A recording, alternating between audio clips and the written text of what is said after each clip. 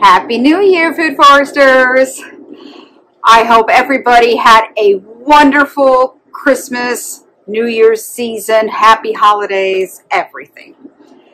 So today's video, I am actually going to do inside the house. It's a little gloomy outside, and we got another front coming that's supposed to be bringing another cold wave. It's not going to be the Arctic blast that we had, but it's going to be a little chilly. It's supposed to get down into the upper 30s in our area. I think it's Saturday. So what I've done is, excuse the noise in the background, I got the dishwasher going, but I decided to bring out my seed haul. And I know, as a lot of you do, after the holidays, the first thing that goes on in your head is, what am I going to plant this year? Where am I going to plant it? When am I going to start it? Well, I know here in Florida, our growing season is a lot longer than most. Hello, Halloween. Yes, got Halloweeny. Halloween? Yeah? What are you going to do? Uh-huh. Are you interrupting me? Yeah. So, you know, I automatically start thinking, what am I going to do this year that's going to be different than last year? I think what we're going to be doing is we're going to be adding more tires, stacking them higher. A lot of the tires that we have out in different areas, we're no longer utilizing. I shouldn't say utilizing, but we don't need them to build up the soil anymore. So we're probably going to move them and bring them into the garden area. That way we can stack them too high, get them filled and whatnot. See, here's Halloweeny. Yeah. Yes. Donald brought her home for me out of a customer's garage when she was just 6 weeks old. I think 8 weeks old. And because I've always wanted a black cat. I think they're just cool. Huh. Yeah. Yeah, she's my baby. Yeah, my Halloweeny. So I named her Halloween because she's a black cat. She's also my little buddy, so. But we're making some changes there. Right now, because our intention was to move the greenhouse, the framing, to the south side of our property, because when we first built it, we didn't realize at the time that we built it on the north side, so it gets interesting during the winter. But we want to move that. I don't know if we're going to be able to in time. So right now, just for the season, the swing set garden has turned into the ugly greenhouse. It is just so messed up. But, you know, we try to do things that people would normally do. You know, when you're homesteading or gardening, you're going to do what you need to do to make things work. Donald loves experimenting. He loves science and all that. And so for him, gardening, he's able to try different experiments all over the place. And it's actually been really successful. Really, we've been able to see how things work around here. Now, back to planting your garden. One thing I'll stress is look up your zones, where you're at, find out when your last frost date is, and then from there, if you want to start early, go 6 weeks from the frost date, count backwards 6 weeks. I would not recommend starting anything sooner because you might run into the problem where there might be an unexpected last freeze that comes by, or you might have to start up potting because it's not ready to plant outside yet. So to avoid a lot of that hassle, that's my recommendation. Here in Florida, obviously, come the end of February, we're only cold part of December, January, and February. We might every now and then get a frost in March, but normally March 1st, we can pretty much plant outside. This year, I really took some time off. As you saw, we haven't been putting out the videos as much. And one was because I made some homemade Christmas gifts. I loom a couple of scarves. I make jewelry pieces. I make gem trees. I make little charms and stuff. Mainly I do it for my family and friends. But we've been talking about, since we have this nursery license, really starting that business up in 2023. We think we have figured out what's needed, what people would be interested in, that we could sell quick. Now, unfortunately, we cannot sell out of state of Florida. The license is not nationwide. It's a local license. It cannot ship. It would have to be an appointment that you would make and pick up. So we've been talking about starting a website where not only would we advertise some plants, I could then sell my little things and soaps and little herbal things. Something else I started getting into was herbal medicine. As you know, when you start homesteading, it kind of falls in line with this. So this year, I really want a medical garden. I cannot say that word. Medicinal. I think I said it right. Can't say it. But I have been making certain salves that have been really working well with me and Donald, and other people in our family have tested it out.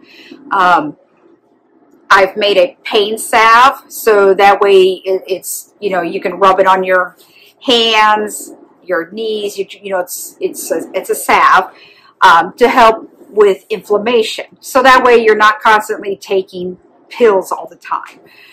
Am I replacing a doctor? No. This is something that I'm doing to try to boost our immune system, boost our healthiness. But if we have to go to a doctor, we will go to a doctor. What I'm doing is not trying to cut out that Western medicine. You still need that. Unfortunately, there are diseases and stuff out there in the world that a lot of things that you grow would not be able to take care of or help you get better sooner. But these are little things that I've been doing. You know, we've been taking turmeric in our food. Turmeric is really good for inflammation.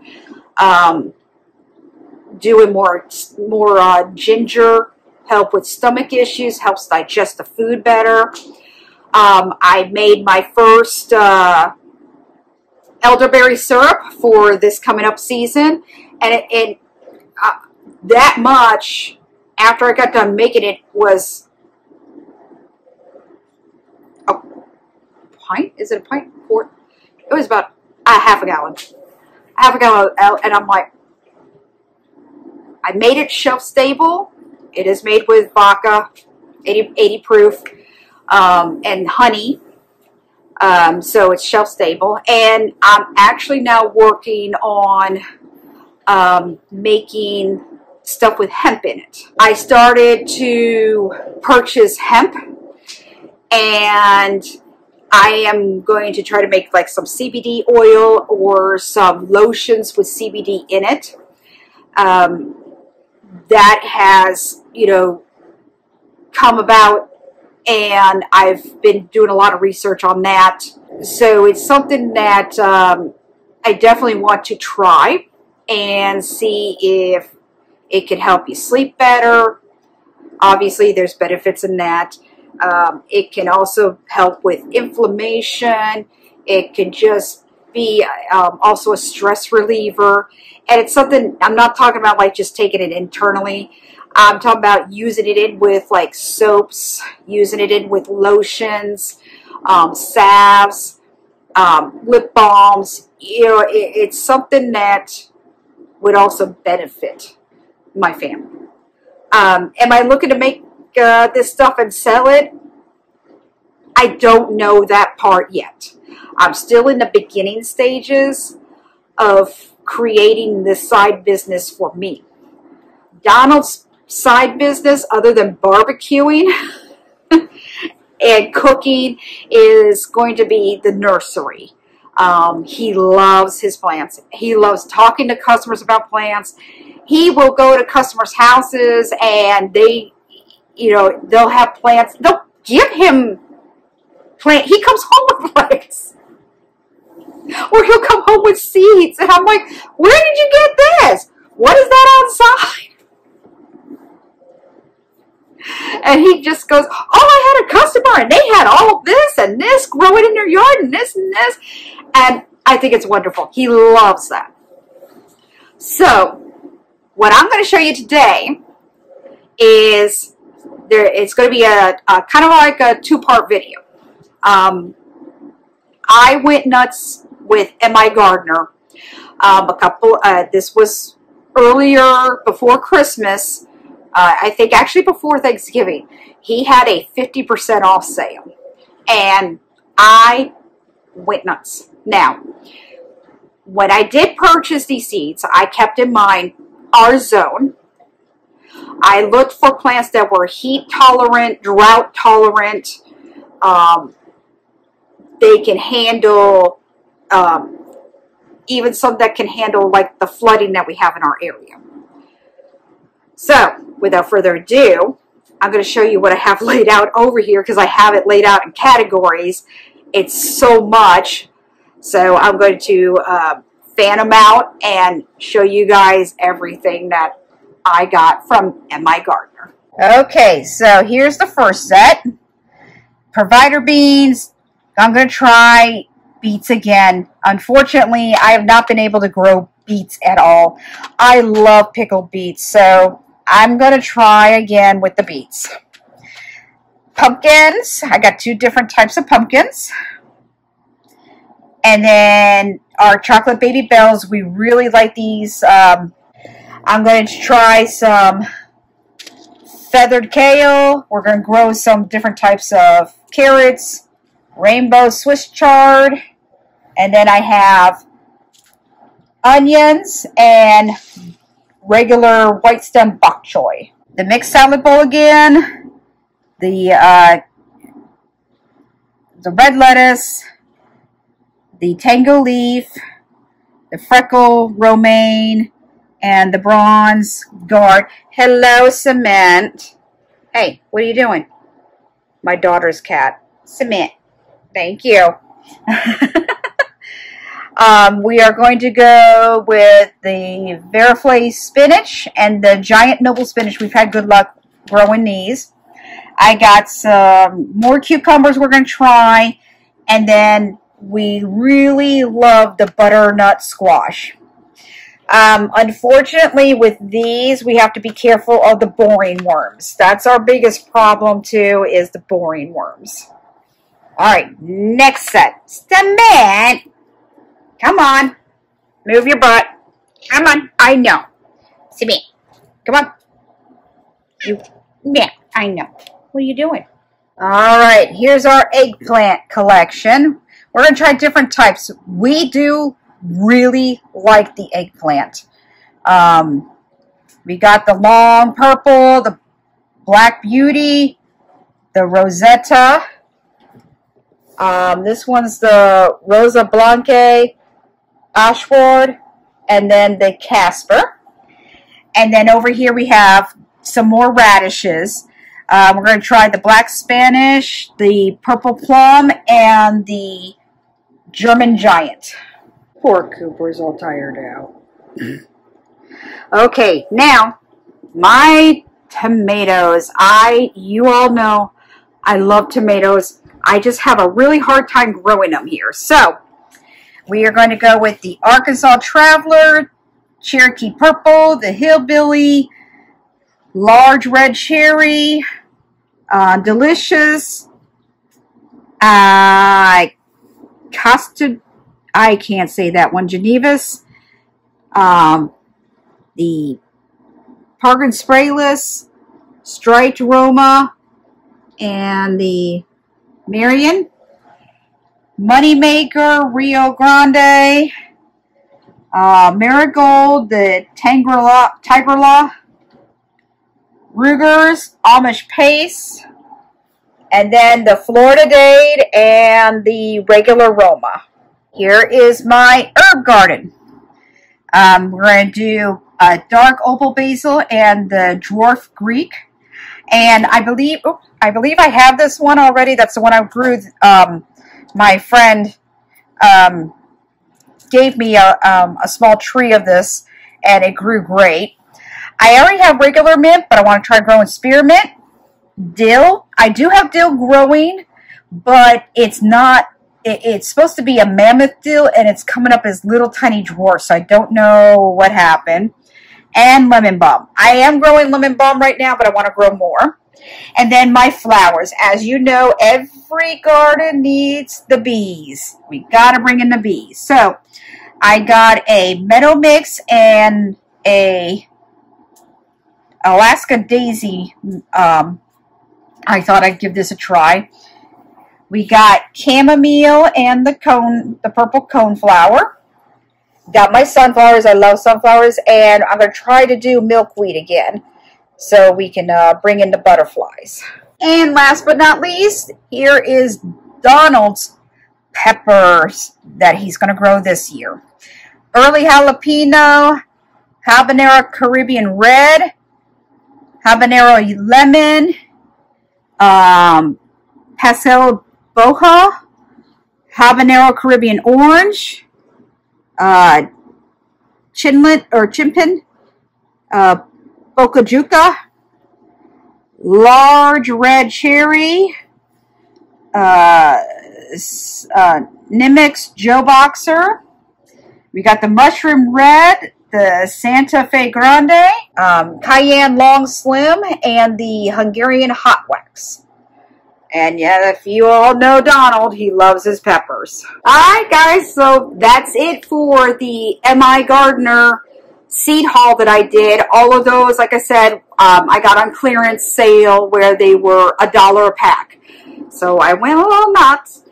And also too, a lot of things that MIGardner didn't have because they were sold out, a lot of stuff. I hopped over to Baker Creek and I found out somebody gave me a code to where I got a discount at Baker Creek, and so I used that code and I got a seed haul from them, and I went a little crazy on that site too. So part 2 of my seed haul is going to be the next video, and that's going to be all the seeds I got from Baker Creek. So we will see you on the next one. Bye guys.